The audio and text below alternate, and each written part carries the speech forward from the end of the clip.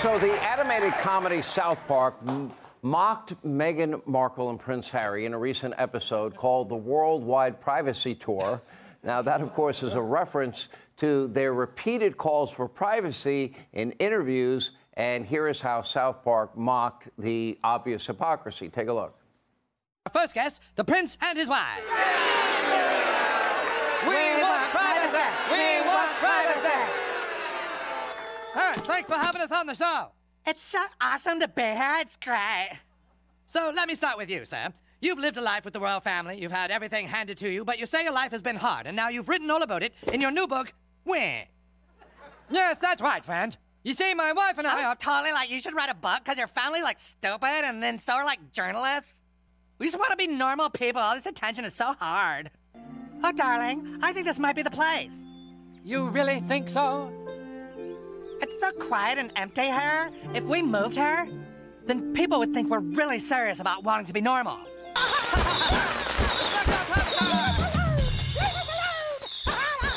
Down with the motorhead. We deserve our privacy. All right. Now, according to reports, Meghan Markle was, quote, upset and overwhelmed by her portrayal in a cartoon.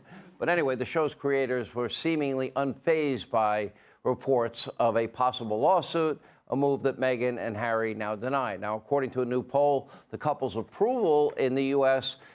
Is somehow even lower than before. It sank lower after the episode aired. Here with reaction, the biggest fan of Harry and Meghan ever. He's the host of Piers Morgan Uncensored on Fox Nation. Piers Morgan. Good to see you. Good to see you. Okay. You got to explain this to me. And by the way, and I think this audience will agree, I admired the fact you were told if you apologized, you can get your show back. And meanwhile, your criticism of those two was dead on accurate, and you would not capitulate. Good for you. Well, yeah, thank you.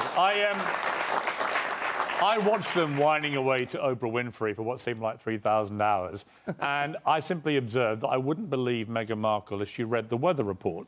I think that's really aged well, that claim, because I wouldn't. I don't believe a word either of them say about anything. And what's really interesting to me is following that South Park mockery of them, which really highlighted all their hypocrisies. Their approval ratings now have fallen below Prince Andrew's in America. I mean, how unpopular do you have to be less popular than him? So it's pretty extraordinary to see their descent. And obviously, on a personal level, I feel really sad. Why? You don't feel sad. Okay. So here's my... They say all the time they want privacy. Yeah. Okay, so they moved to one of the wealthiest areas in Santa Barbara, California, known as Montecito, where Oprah lives. So if you want privacy, why do you do Oprah? Why do you do a Netflix series? Why do you write a book? Why do you do every interview imaginable? And then come back again and say, I want privacy. Well, it's completely ridiculous. And the whole issue between them and the British media, they keep saying how awful the British media were. The truth is, right to the wedding, the media were incredibly supportive. They loved the idea of the first biracial wedding that the British royal family had seen. Meghan Markle got an amazingly positive press. Harry did too. It was a golden day of the wedding. Everyone celebrated this. What happened after the wedding is what caused the problem. They began to go out preaching, but they would be preaching about the environment. Watch your carbon footprint. Next thing, they're jumping on Elton John's private plane like a taxi service.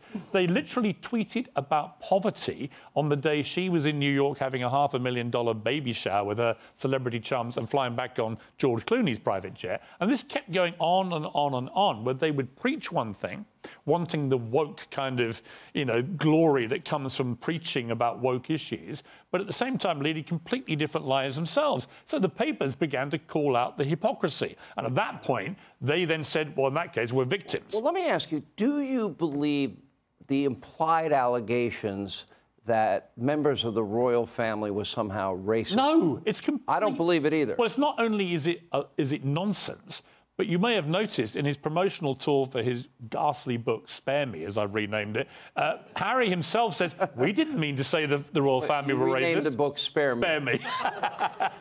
You know, but Harry came out recently and said he didn't think that they didn't mean to imply the royal family were racist. Yes, you did. We watched you on Oprah Winfrey. You said the royals were racist. You just wouldn't name which one of them it was. Now they're saying we never meant to say that. I never believed it at the time. That's why on Good Morning Britain that morning, I came out defending the royal family. I said, I just don't believe this stuff. They claimed the Archbishop of Canterbury had them secretly married 3 days before the wedding we saw on TV. Had the Archbishop of Canterbury done that, it would have been an illegal act and he would have been in prison. Right? This is the senior churchman of the UK. So the whole thing was a complete and utter nonsense. Will there ever be a reconciliation, or it's impossible at this point? I think the problem is Charles, who's going to be obviously crowned king in May, it's going to be a huge event. Do they go? Do they not go? He is the father who obviously knows he put his boys through quite a lot with the split from their mum and getting together with Camilla and so on. I think he wants to make amends. The problem is Prince William. Prince William wants to do bad things to his brother, starting, I think, with slow dismemberment. Well, I think he's been hurt by his brother. He's been incredibly hurt, and by the attacks in the book on his wife, Kate. She gets a whack as well. So there's a lot of ill feeling. All I would say is tune in to the coronation, which I think I'll be covering for you guys, because anything, I think I should join the coverage. You should come. I should join the coverage. Piers Morgan, thank you for being here. Glad to see you. Appreciate it.